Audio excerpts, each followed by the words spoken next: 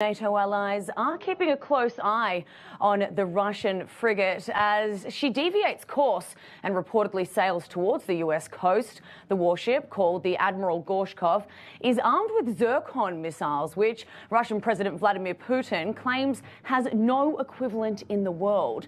Now, escorted through British waters by the Royal Navy and French and Spanish ships, and then through the Atlantic, the frigate was scheduled to head down the coast of Africa, but as you can see, she's taken a right turn there. But monitoring sites claim that it took a sudden diversion and then headed towards Bermuda now. So the Russian Defense Ministry today announced that the testing of its strike capabilities did happen in the Western Atlantic Ocean.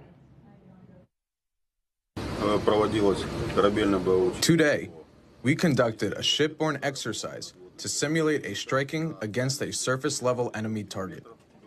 Hypersonic Zircon weapons were used at a distance of over 900 kilometers.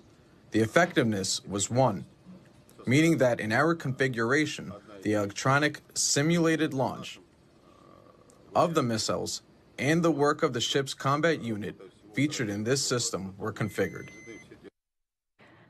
Now, these tests are a concern because Zircon missiles have a range of 560 miles and can travel at 9 times the speed of sound. The Admiral Gorshkov is meant to be participating in joint exercises with the navies of China and South Africa at the point city of Tartus in Syria. But since the deviation of the Russian frigate, it is unknown whether these joint exercises will actually go ahead down near Syria now.